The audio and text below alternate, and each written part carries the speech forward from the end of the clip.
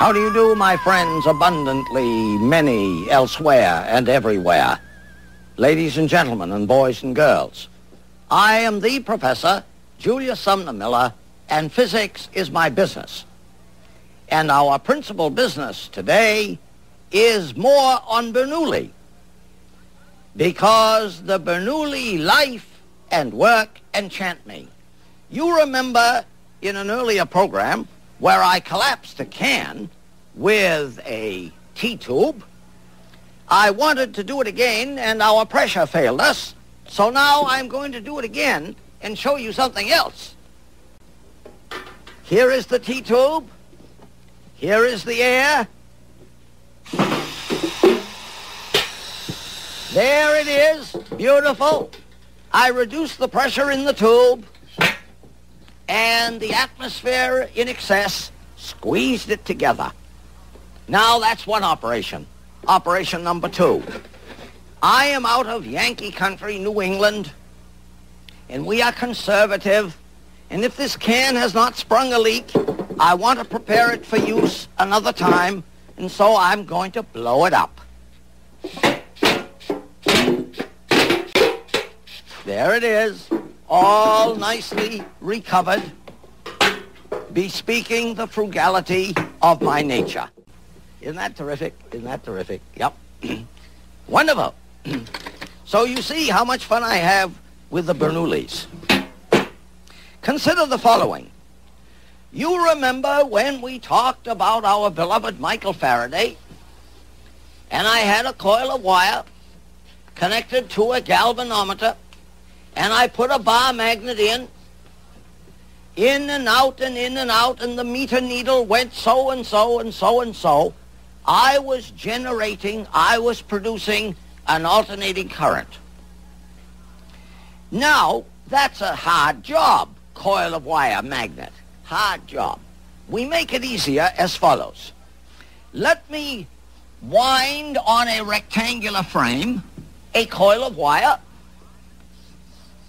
I wind a coil of wire on a rectangular frame. Let me equip the frame with a handle like an old-fashioned grindstone, so I can turn the coil on this horizontal axis. Now remember, we had the magnet moving into the coil. I could just as well have had the coil move onto the magnet. So I am going to put some horseshoe magnets around this coil. One side of the horseshoe magnet is on the other side of this board, and the front side is on the front side of the board. I have done just that. Here is an array of horseshoe magnets, and inside there's a coil, and I'm going to turn the coil, just as I said here. And the coil moving in the magnetic field is connected at its extremities to a lamp, which I can now light. I want to first show you that that is an alternating current, because I have here somewhere, but I don't have here somewhere, I thought I did, a two-pole lamp. I'll come to that another time. Let me put this ordinary incandescent lamp back. Well, wait a minute. Maybe this is. Oh, I don't think it is. Let me see. No, it's an ordinary filament lamp, but let's see how bright it is. Yes? Now the magnetic field is so strong, and I am turning so fast to make the lamp light so bright. I'm going to take this strong alnico magnet and assist these which are here in the following way. Now watch it. Oh, no, there's no lamp at all.